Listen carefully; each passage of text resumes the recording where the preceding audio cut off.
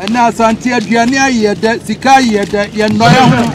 Se ensuo no sa amane ba ma da bu na se bi be ka wanka wonya de wo ye. Ye ba ki sika ton. Menyim bie fi sa abre we. Ekopem bra ohene be bie council no. Ebe ba me ne me man so so. Sika dwada ti ase ne wo ho de broni antimi. Obi ani ho obetimi.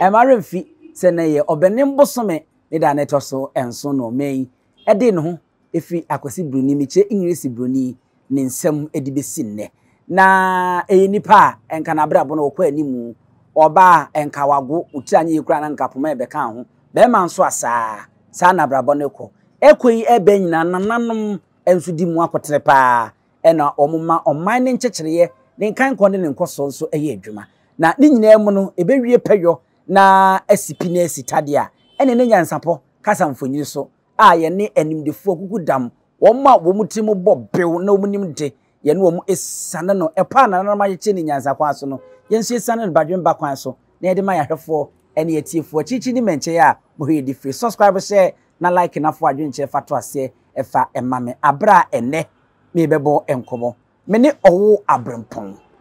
otumfo ne nana pa a enyenchen ena menene ebebo nkumi nana Hemaa Eja me mo akwa ba Nyansapo ya obru ne mpom ti se nana no madaroma ebi aboko eda nana no mase Owoabrempon ho ye die ene na menso me Owoabrempon sa sanse opoku ware ne papa a ye friend se opoku jaache ena ofri minua nso eni jaache amoate baafo amoate yutumfo ache amepanyini then se otwafufu amna tonkwa mu no eti ye bebon komo na ye behwe nananom aba Hemaa nananom Hemaa wonu bedi akonya ni wia wonu dwumadi titiru pa ene sei ene koso ni titiru kura wotimu mantamu a owomu empasua no so a owoso mensin na owomu ene mantam na owomu no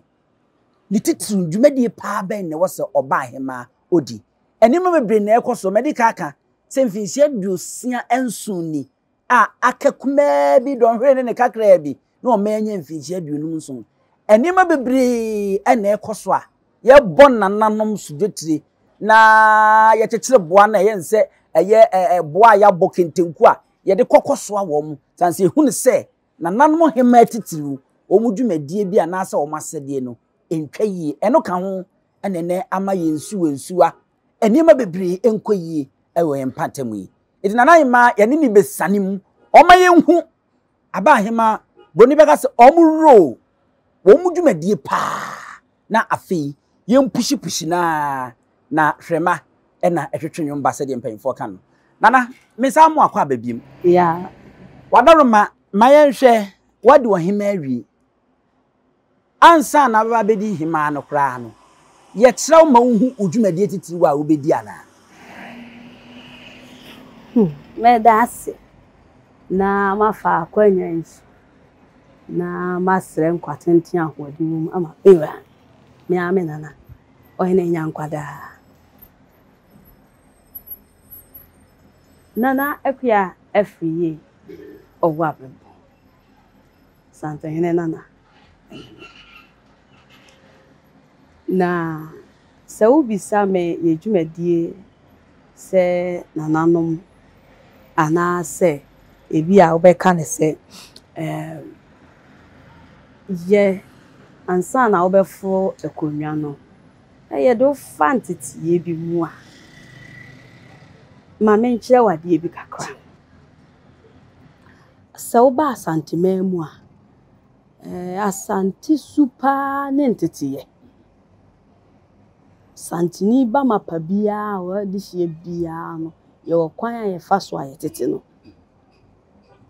adama kasa kura no ye wokwan a ye fa so ayetete wo enunti na se nipa no kogina abonten o kasa no wankasa yi a ye bisa se fie be na ofiri mu Yenya hu fie wa na be na why na ya antetu yie cause ye hu ni say Asantehene ba de say unya good training so unya antete papa enya ukasa enya woniye enima bia wo say yes action speaks louder than words enima bia wo be ya ebema obi anya atenka boni bia no ye kirew emuna wanim ensebe wa no enye senje panyini enante panyini uye se unante se ye chesa unante obi so eche enu ni asante bobre no enti se wuhia obi na saa niema no wantimi anna na dia na chese onye Asantehene ana se ntetiye mu no otosi ti se wohwemu a enye se ye hyeda de obi si wo se ye tete no so oba be ye Hemaa na mom from the nkwala infancy no enye wonko obi a wo ye de hie bia no santesiye no ofa mu bi ansa na du ye mpanyin fie so a ya hwe abrabo a wo wabo enye sikasem enye ahonya na mom usuban a wada na di ntwitiye na ye de ma wo no eniema efiri wo mu pieye se ye nepa se obi nya ho asamunka ne ye de akonya na ma sana akane no e nananom no mo ye no na me ba eye nananom Hemaa no adwuma no kwasamunie ada mantina ya na ye kan se ma mpanyimfo se be ya ye be yi eye yen nyina ye Hemaa afrim na asam die manuswa semetimi etwa sesi dokra die ntimi nko hompa enti mame mra ne sem nananom ma mpanyimfo sanse so ka wo Hemaa na che so de no akoka ono nso pe no yo Hemaa Asantehene mu ade na yen hwe bibie ansana wo obeba be yo Hemaa se de meka aye na oba panyini no eniema miensa na wo ba be ye ujumadie se oba panyini eye niema miensa ebo ne tofa e beka se e ba akope die di kan eye jumadie anase wasadie se oba panyini a wo fie se wo bebo okonwa oban esese wu adehie nyina eye wasadie se wu adehie no wo madwuma suban abrabo bibi bia wo moye bia no wo oba panyini se wu die nti a esese wo ye sa ne se be ya enkatebo na mefra me pese me kire se ebedrum pempenso obi na wo hia wo bi no wankoyi die woni subanpa afenso wo ye sa de ne se be ya wo behu se we wonya mebusuani sa wo ba asante ha emprepi no efie bi wo ho a na omuni mema konwa ekwanhwa da bia batabusu panyini ena oba panyini enkwanhwa tese omo na ya ade ase sanse sa wo ma abusu panyini kodi bia a wrong place a wabusuani nyina ena wapia akoso nti akonya na be fi ofie sa na oba panyini nso wo ye ne sa be fi ofie to omo ye sa amfonso ne nne ade oyene abre wo ho sa na tie mema de ne de sem oba panyini wo ho abusu panyini wo ho a emfie wo ha mienu achi akonya ne be san abeto ba bia eda nti wo esese o protect okonya ene wadehie de to su mienu eye kuronum hwe eya amprepi mo ka se ene ma no ye nya hwe na mfa nkosia papa ye tifio na sami miti kuromu na kuronum anwa wo ohene wo betimi ansabi asimenjini ya afa kuroma mu bia de wachi eye ntawanta we kuronum no eye ma ya sadio enwanchu bia beba bia ye ne ka ho asem se ade ne yire na etare na antimi amaka enedu nananom mema no anim ne mo mebaka asam no emedu nananom ho bi ti se eye obi ka se ntokwa bia se ye ene ye kan se a Christopher ene ye Muslimi for ebi a traditional ifo niema bia fa bia wo kro no mu ede oyo ne be bre kro no oba panyi wasade yesa wo be ye ho adwuma ti se wo ye na anya yi a ene ba ohene ho saa ne masem ya awaresem bibi bia aware asam de ye adwuma kese pa ebi wo ho no ma ye kra na sabi ye de bi ma aware esanse mi kro no metim minim sa akosue cha ne suba ye minim sa kwa mba eko onso ye papa na ye obi abesim so mepe oba aware akosue cha ho ade na me ma ye mfa yetimi ye sa ade no ena aware asem problem ba yetimi efre be no ne tenase e ka ho asem enu nti na me ka kire wo se ansa na sa akonwa no wo be furu no ese we live exemplary life subanya sabi twaka ni ho bi nya ho asem ka ye ni pa idie eye den ya nanso no ensese no be ye sinto emma wahenie sanses ye boarding boni pia be de wasiesi obi asem ansana individuals e wokro no se me confine in nana Hemaa se bibi e ha me to da kra na ye ka se aware mu nsem enya asem bia na beto badwamu se wo po obi aka wa asem a kire na empia bonten a esese ye oba panyi sanse ye necessary anu ye du tinam di kan ka cho me nim sa me kan obi be ka se enne ane sa nete ebi e kwan a ofa so a muyi mo Hemaa no enye kwan pa no so man e kwan no so se ni pasmesi no ho asem ni pasmesi what to say ni pa we na bra bot to say se man check sa ne man na mu hu ne se wo ye oba na no ho ofe na se wa hu se obi Hemaa ho ofe ti men small fa ase no ho ofe ti ni kodi akonwa ene na this our problem no ba but esese ni pa na wo ba no hu ni dwuma bi oba yi esese wo bo obra se obi nya ho asem enka se be ye obi wo problem obeti dia na je se ansa na yedo beba na amamre ni amane kwa asokra na yede wa kire wo manfo abodwa wo hina tena dwam ni yede wa kire no se edem na yede wo se no ansa na dwabo ndudu no saa ne ma nyina ya unnim bi dada ya sam mampanyimfo so asad wa fam a kire obi ani so ama wanya hunkan ni suehunu a wodi ba be di akonya na ente saa ade a ye kire ye eye se wo be fra wontema se wo be carry yourself e wo nipam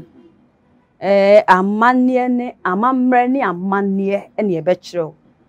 but kwan a obefa so abo obrade ende ese ndi eno esese ewo wumu ene Appiah abonten de ebe ka cha onse enkasa susu kasa yise asa de aka bia eye de ewo wumu ene ebepi eno nti na me ka cha onse ansa na ebe yiwu no ye hwe su ene ban ansa na ye duwaba ansa na ye duwaba enti nye se wo ba kwa se yesi obi Hemaa bi ehun ofenti menso mo fa ase ho ofe na wakofa no se mepe Hemaa no ho ofe edu ho begu ani mas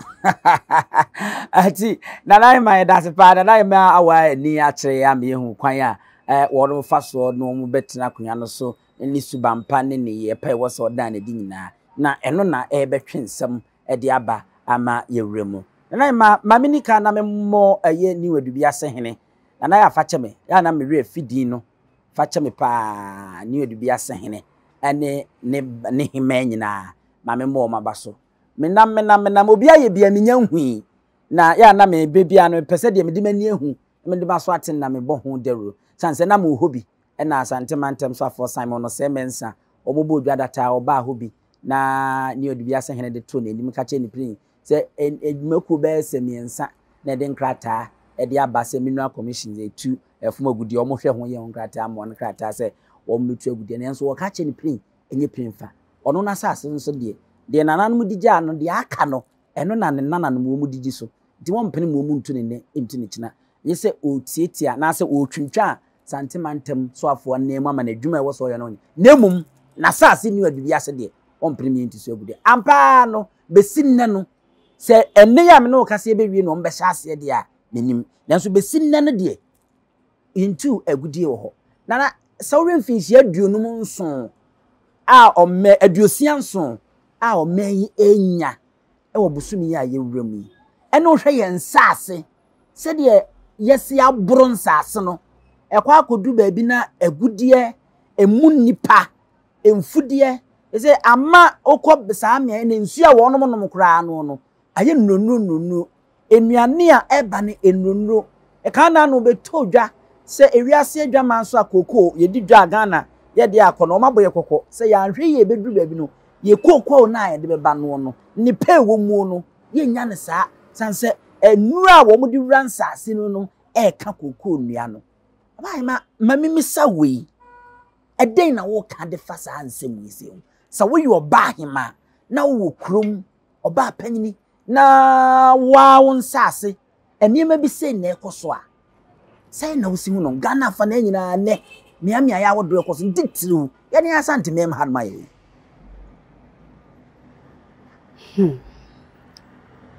medas na asem we de sai awo se jan no sai de wasi aguam kokko twekọ wachi kakra no wasa ba anim ayese abriche ntokwa wonom kọ akira na de abegbo ani no ese apusu awo se de ye de pia awo obi aduam Ohene ade abi I emotional se wo hwe enema ho fa ya meka da bia za asante ya ho fa ekire de yewum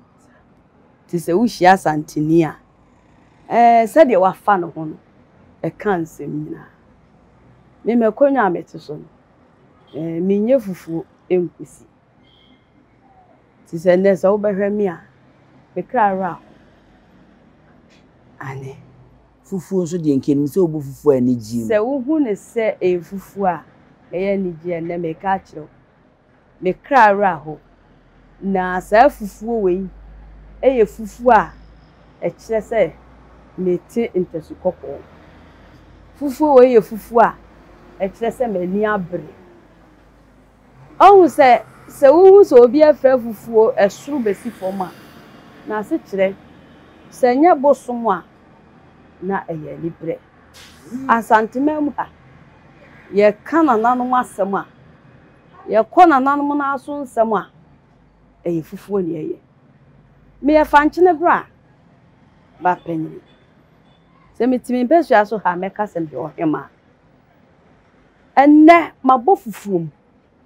wo beka se mente bosom so mekonya nya bosom a me de som yewura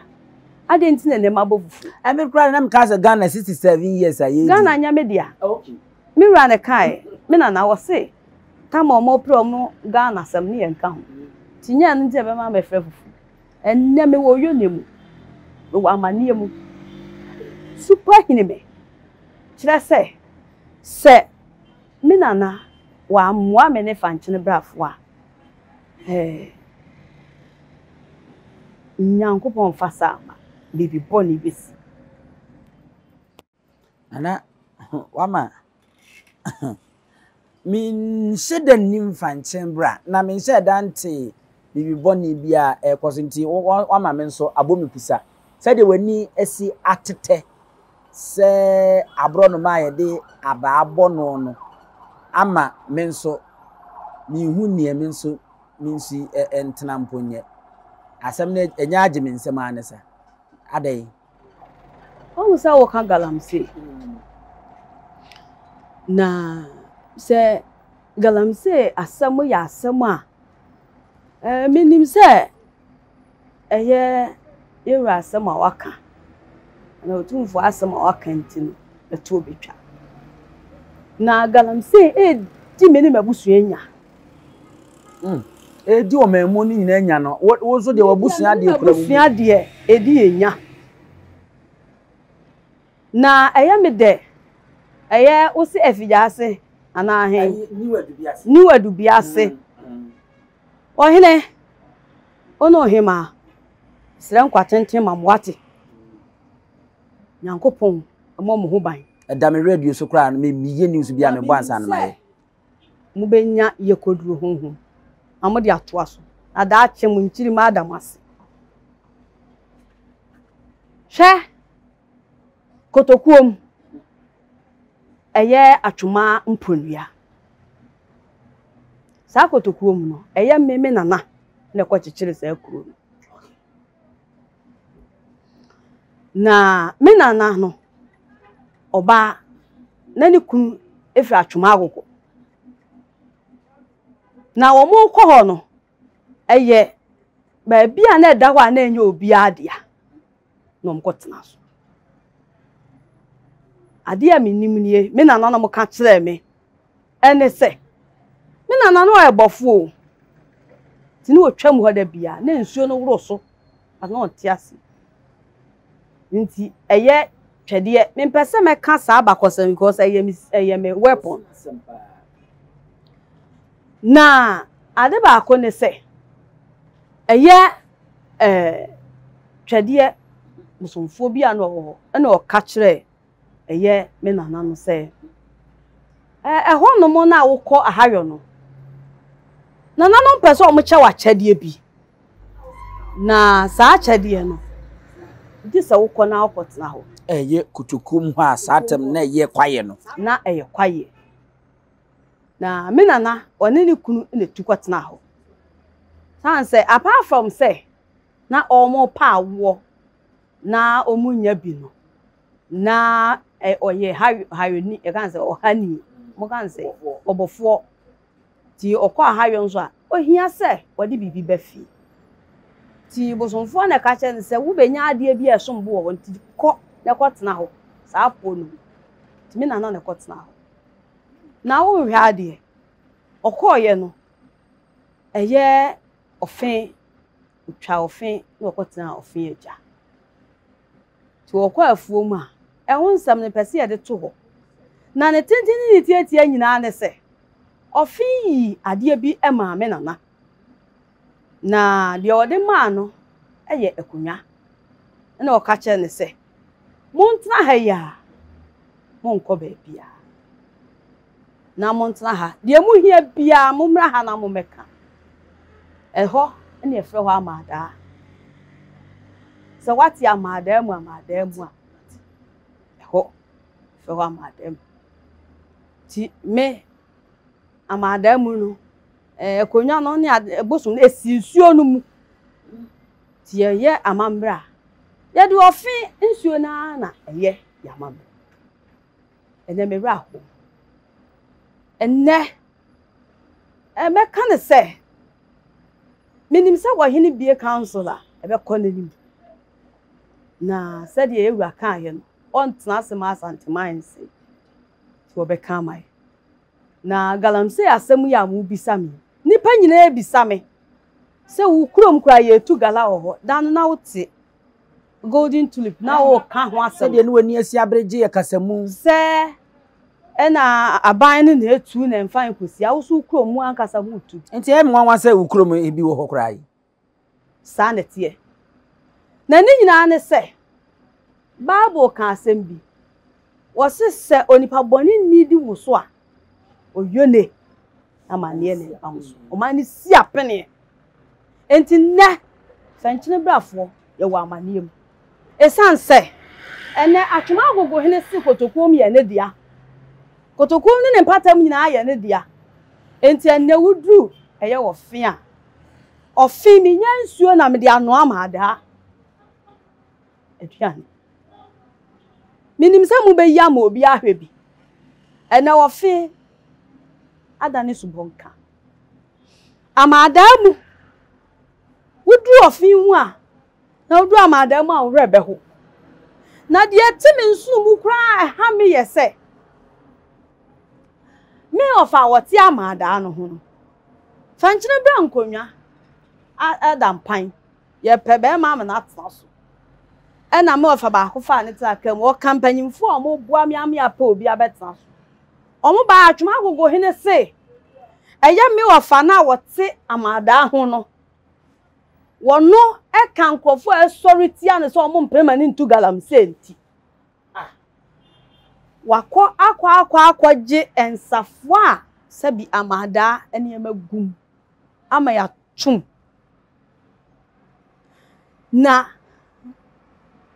menim sa amada waje na djuma menim sa nanano mo kasa menim de watimi ye ti ho de magya ya ma ono a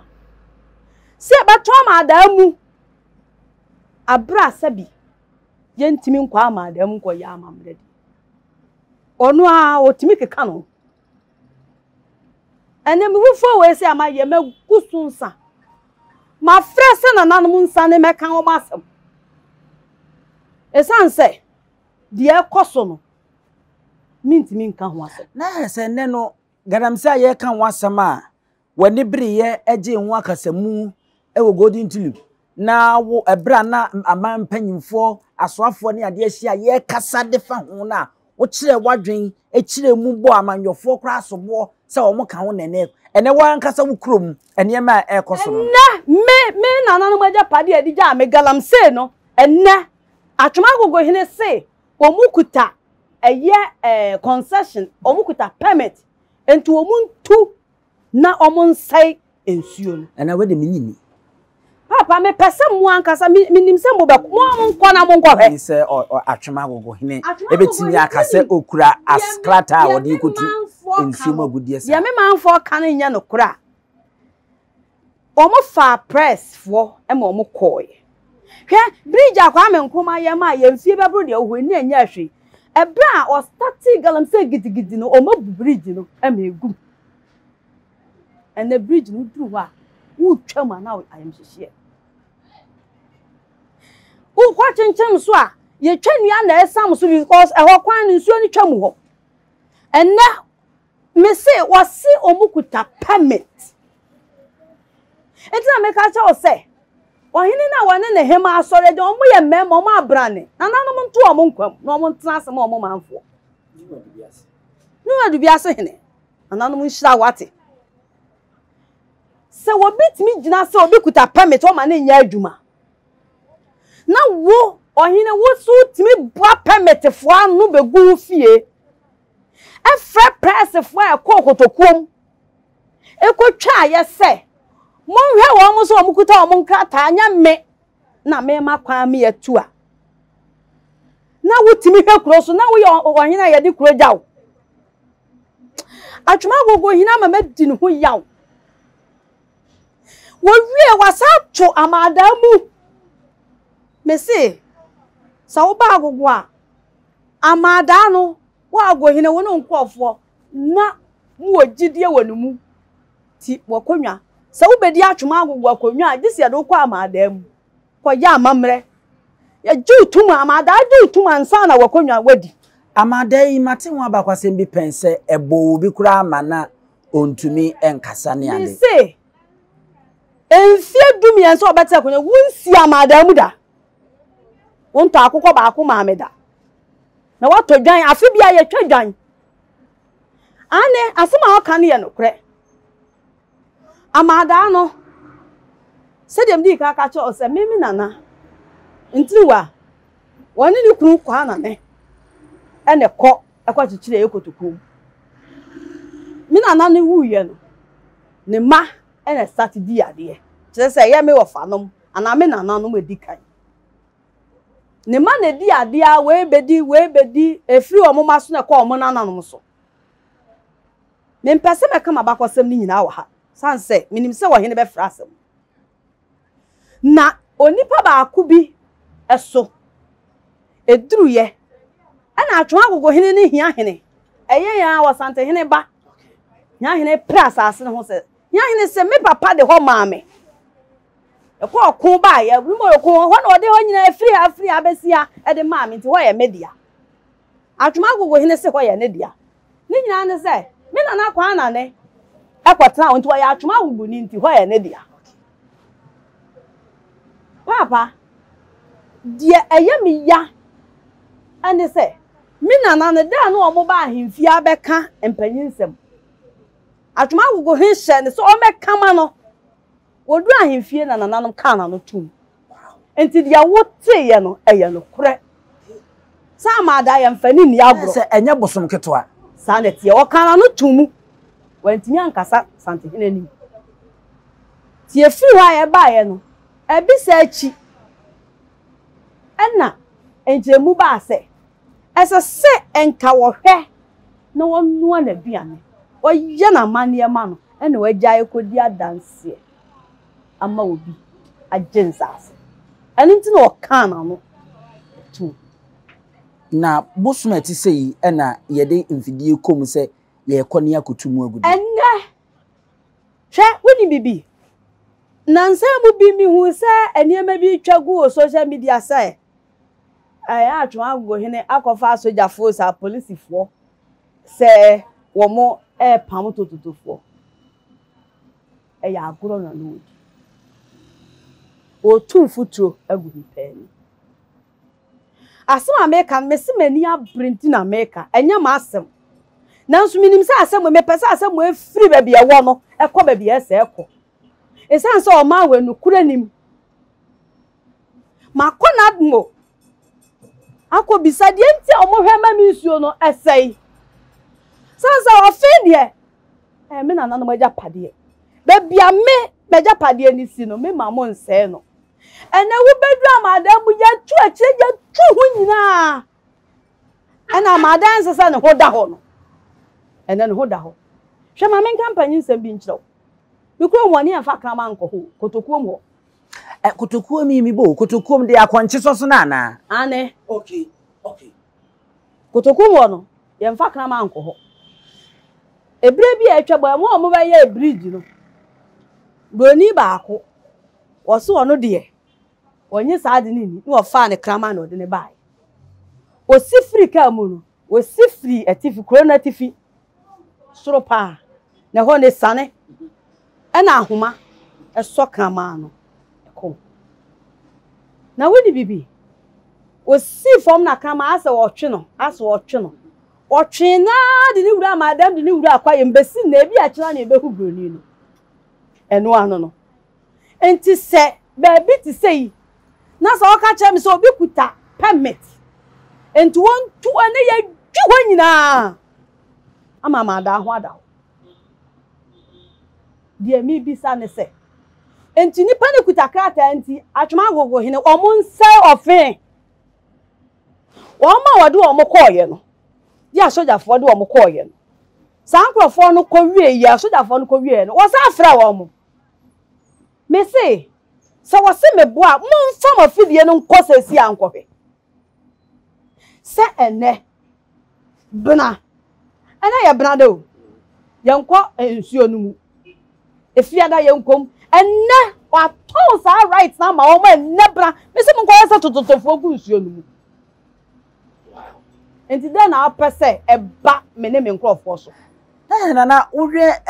67 ya o ma ye de aduasi anso ya ye di a ene ni ebetimi akase nananom mumwai ema ne ma nkoyi mfa ma o man ye kan sa ya mfumso ana wa ya mfumso okay kire mu senti ya mfumso enu nti na meti ha no o me hu se nana ba ko de watumi agina enu nti na me nso meti ha no ti na me nso meti ha wobi ho no ma we ya ni brebrefoɔ obi o wa ma so obambo o man nti na me ka kire wo se ansa na wo de obi bedi akonwa esesa mo hwe ni suban ne bobre sadia wo sitie entete ba ni wafam wa ni brebrefoɔ oba so obebo o man me ne wo ka asem bi se greediness adufu dupe aden wo mo betna ase no pressfo ne ka ho no obi ade ne nkrata a kire wo mo se o mu kuta krata enti bibi sase Atwima-Agogohene o mu kuta nkrata enti o mo nsai nsuo no ka kire me se ensuo no sa mane ba ma da mu na se bi be ka wanka wo nya de wo ye no me stress me rabete me pesa me asase ye bie nya sa me nim de free sa abre we ekopem bra ohene be bie council no e be ba me ne me man so for so enu nti na me ni abre nana abotre sabia nya ado wo ka kire wo mo so o mu kuta nkrata hwe wonim se chenchim so school dan wo ho se ye nyina enim se o mo kwan fa so bo test he wo po sa empata mo nyina me ofa no me di ade wo sansa me nana na kwakyekyere sa akotokuo enti ne ma ne nananom ne di ade wo mpata no nyina Chinchem so kuro no. Ye tu gala wo kuro no. Na de abema wo hu se de American no. Me se mo amonkọ na amonkọ hwe. Se school dan a esi ho. Ye bu school dan na gu. Adan a China for no so mo be si school dan ya ma wo.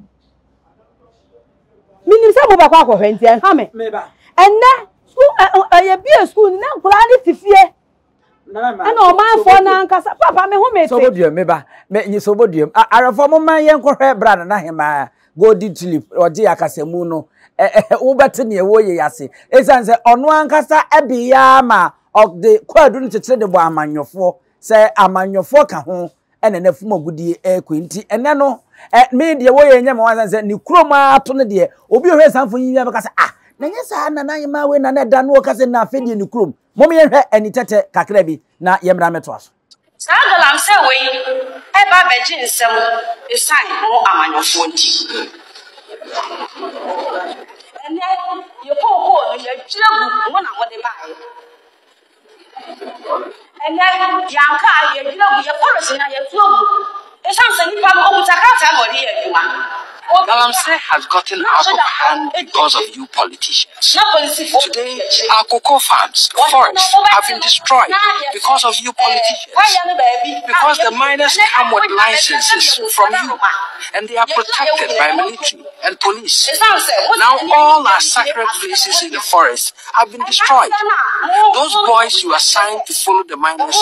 are the ones who take them to the forest. I ask, as you send the miners down to mine our lands, do you want us to starve?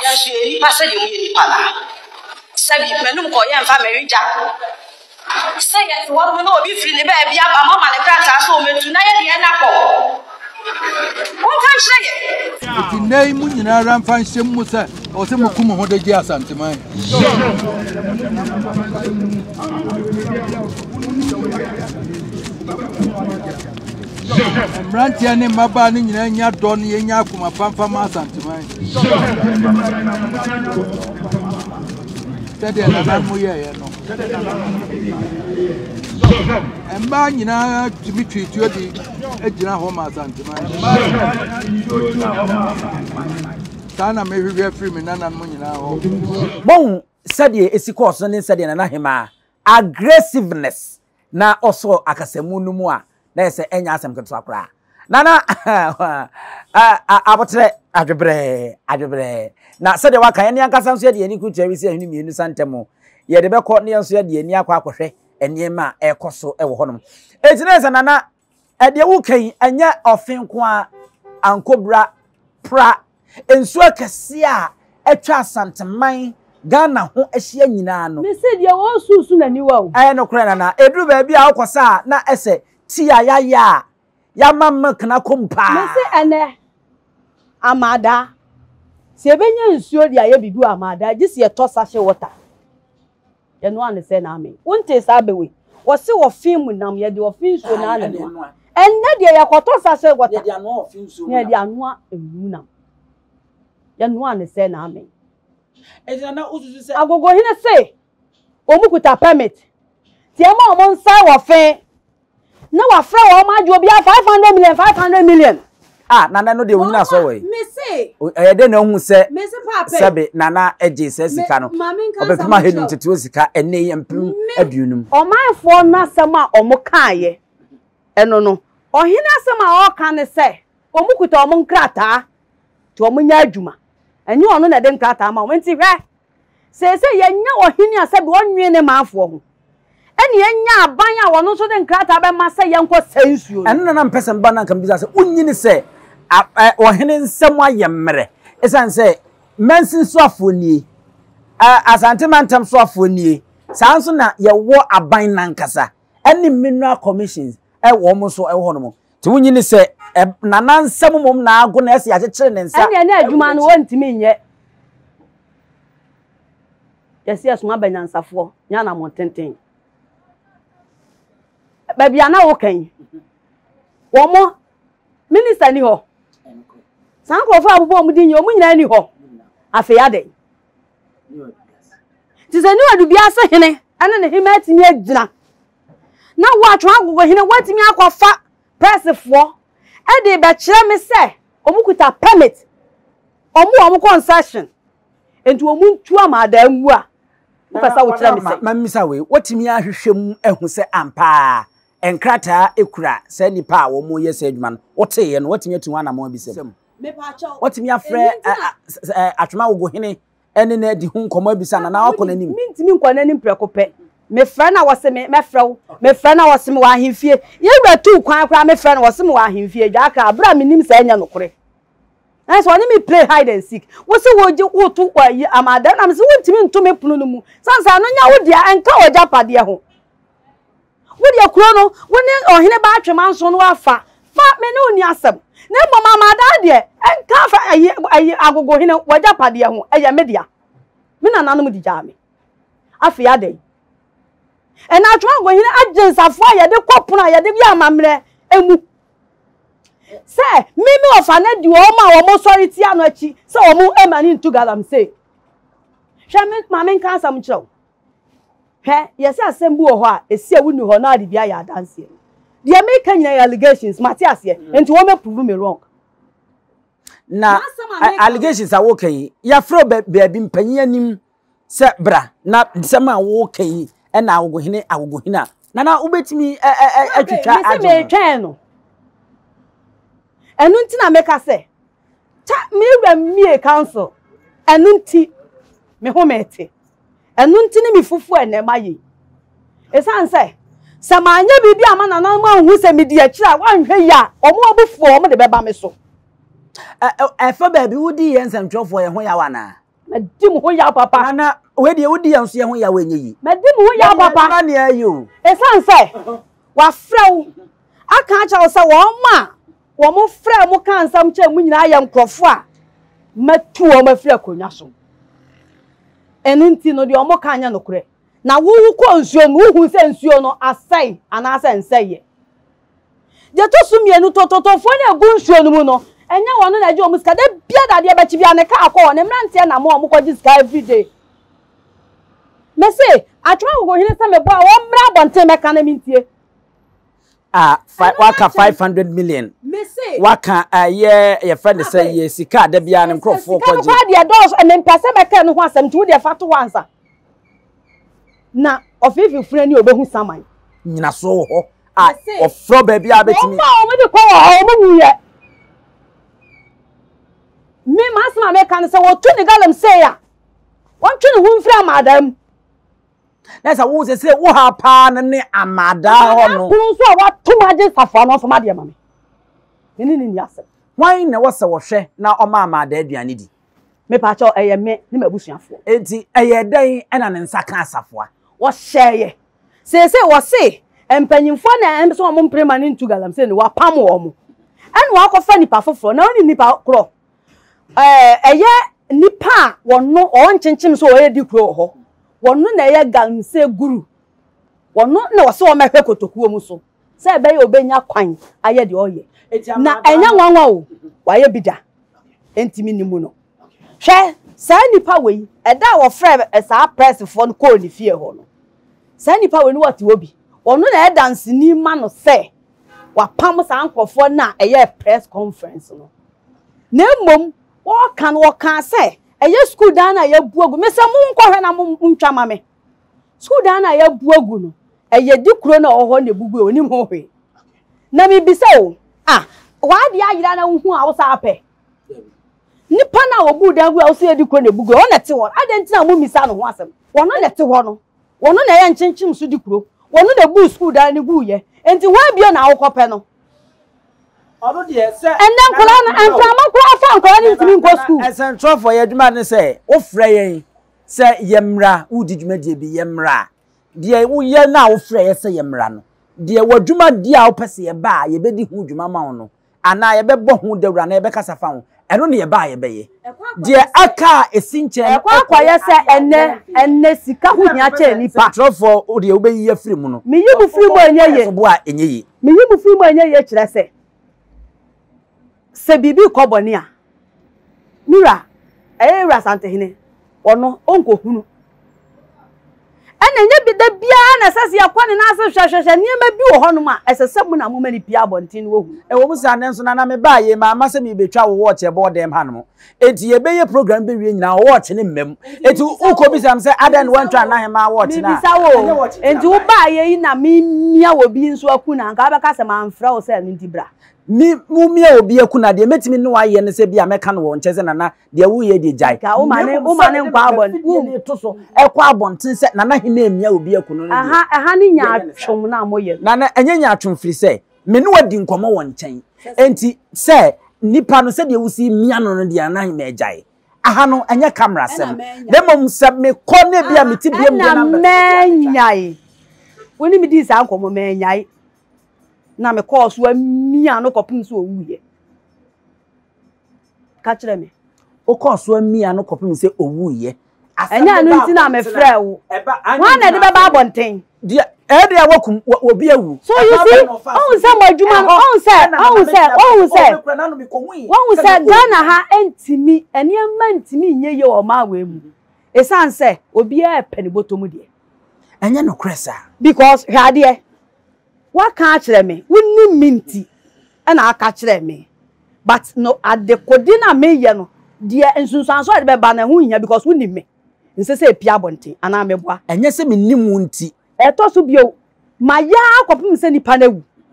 se nipa no wu ye no wo se e ba bonten dia wo be ka se wu hu ansan de me ande me na de ba bonten aye de be pie se na Hemaa akwa na wona ne ye se wo bia ka na no tum se de wo ka no tum na ane bone be koso e wo mawe dia me pese mu hu na dia me so me pese mi hu ni onsa wa ya wo chinchimi yensa waje safoa no sabi ofa obi kotena amada ho na safoa hye ne nsam ena na de ose ekoje safoa ne free ne nsam ana se ehon net se kire me pa cho obi ti amada ho me ofa ba ko ena te ho enti okoyire no ena osuma eye enne de watu ne se wono na nhwe kotokuo mu so no se omo nkwaje nsafoa no omo di kan akwaje Emma my friend na se me pese mi hia no so meba ena o mefrɛ wadada me saa wanfi me ena me nam so to nkra se o mon kan kye se safoa ne de enka agogo ajapade ho to mfa ma de ti safoa ne saa call back echie wasa me akwaje safoa ne bio kire se o pese wo hye Fankyenebra afo ase na se safoa ne nana unima eno na unim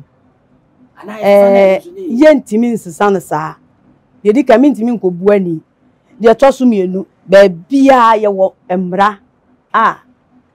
yedi ebu na me dan a metim na wa be fa me safoa de ko fa me safoa be na on fa me mia se me bu ani nam de safoa foforo tum eye me ya me dia nti obi antimi hold me responsible unless e bia mamre ni amane bi wo hon ma eno de ene na nti na me ka kire wo se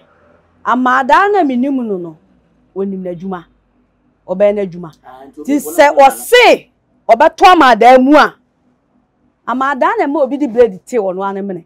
to me yentwen ne nhwade na Hemaa na egusu a ye ne ebo nkomo sadie mu gusu amhwe ne nsenjofo yaje ye de kakra ha amete akonwem maje me de kakra ne nso bende to da nye ye ni o ye nso ye ba de ye frɛ ye se ye mebo hu dawuru no enna ya na ye bebo ha na me ba kente bebre e wa ha enso ne ma mebo kente hu dawuru nti onse me nka kente hu asem enti na bia no onse ne me ba kente dem pa na mete a ye di sankomo yo so onse me nka kente asem empanyimfo so wo nkwa wo ade enne mani bre no enye dwadie sanse se man kan ho asem a minim bia ma da atimi ye wo hu ba bia kwa akofi enti se wo nkasa kra na wuti wudwom no onse ani bre ni ntin wudwa no kra se no enne because anya no hu ntin enne ye ba ya no be bonkomo enti ummo no hu de enti central photo da mo mfa nche na munya yemu enu ni nyina mu no de meka se adekodie no se hanipa ye nkaya no ntum de oyo ne bebre nipa ye nkaya no ntum entuma egu ha kentei se metumu a afe mebie no ense yo na mom ye betum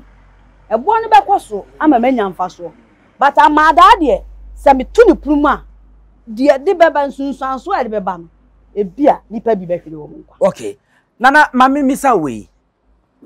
Mami nika misa we ansa namba. De wo kan yi no. Enipa a ete amada ho no.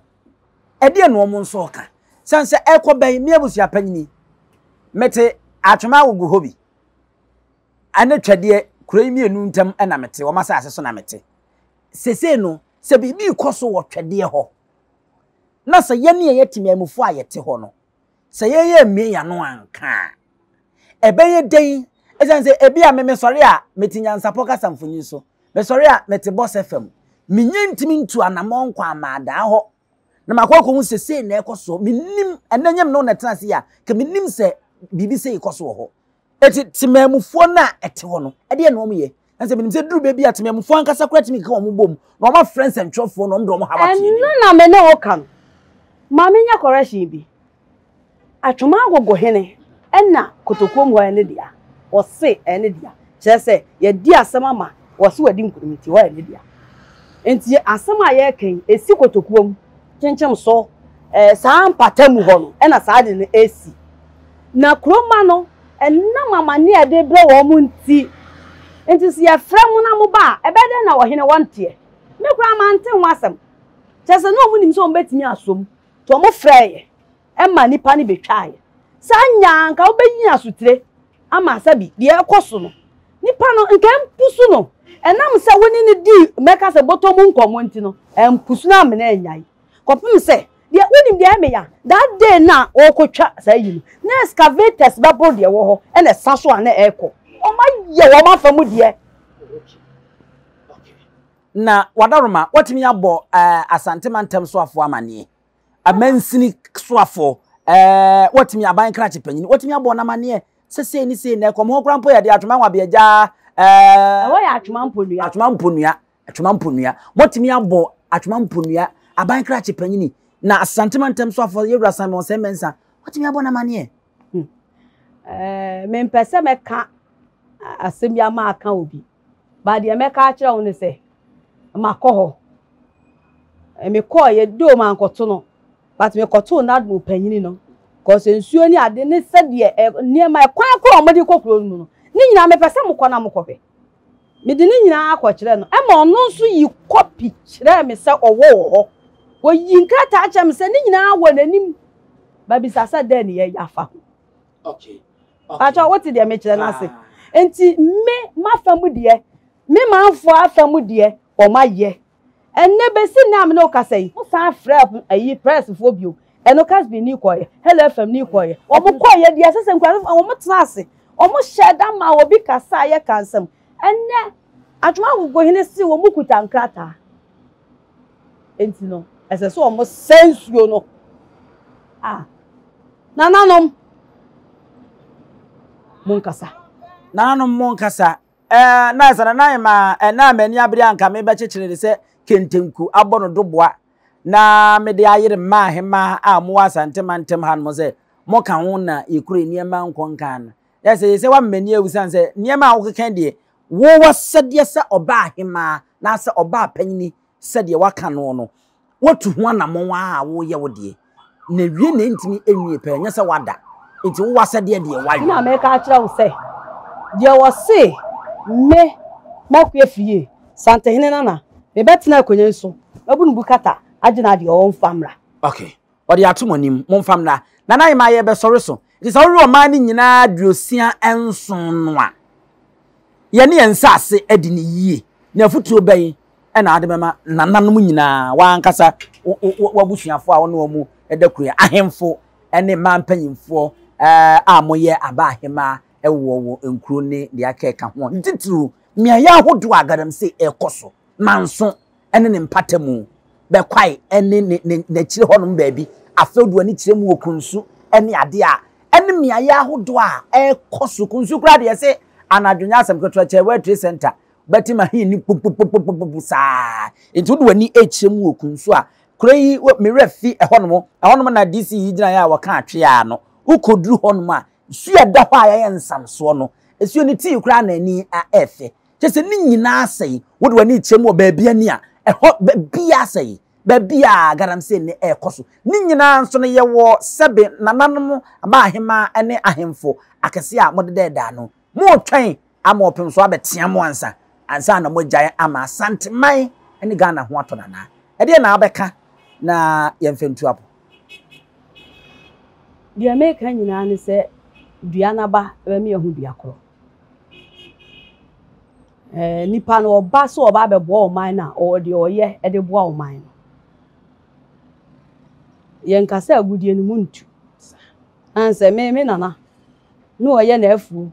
duane koko duane boardie na afu mfimfini no otu isika akọ anse bibiada no de ball bra no de hwe ne ma kuma si fie bebre kalam se yen kan kyerem wose me ko koko mu me ko me board fuom na gala me ka se ne sika agudie adwuma ne ye pato anse bibia enti se wo ye ohene na se nipa na ba na obetu anhihye be na ane na ekọ obi ka se wo mpene no ayeye eda no emse mate minim se no se ne na nsa se na amampon hema enso asori ai na nanu mum yankeka ye ho ai mate he omo se ma na dia ya pre japade to nokre sanse na ya ade ase se ya maye muma ye ntena se ne yen hwe ha ma se bi nipa bi pese mi nkuminya ani brenti omo nse ye man no maye de wode krata eba si emetu agudie no waye mfonso wa wonso wo tena ukrom sikani brenti pene so se ye ntu agudie ne ensensuo no wonso fonso akase no efiri na bisa se de ya pri bebrebe ni nyina no ehene de bekro na nanu be ye hwe ha nne ochina de wo pre no odi betua hoka piao de ma desire ni se mi ra na da roma se o mehwe eye amada sansa mi maka se mani bre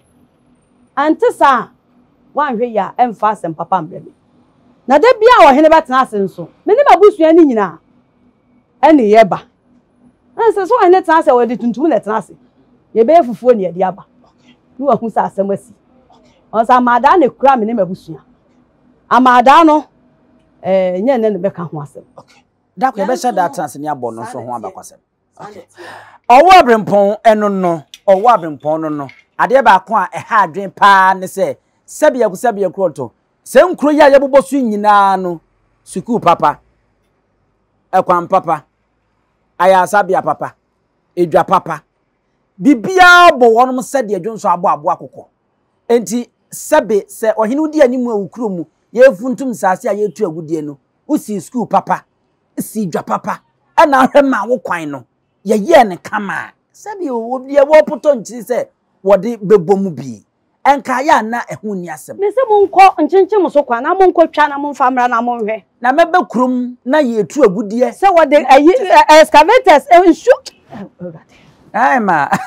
ahadwen ti abesre mo nananom mo adaroma se de Owoabrempon kan ye no mimi se da bia me ne omo kase garamse ye ntwam no me ne omo nya adwen da bia de me kan se de esefata omo ye from se wonum supervise no sa supervisors no a wonum kwa aporo kohwe no se de agudie no wa ha na nsuo wa ha no ma eni kwai se mo mani tu agudie no no wode kan nsuo ni se nsuo no nemum se be kata sika so wo fom na komade wo man no yakoba besia e obroni krom wahwehwe de eno de nyansanim na se yetunsu ne de bese japade ne ntimi supervisor ha na wutu amana no wo wie kagum kama bianua wo so na asase nye feta kama se ne be ya enseye na yenseye fudie enseye japade dia ene na enkwan no bi wo honom a entwa yi ntina nanom se niwadu bi asehene ane ne Hemaa pusu no ho ene na naja kuma du fie mampon man Hemaa ono so akanya an ho dia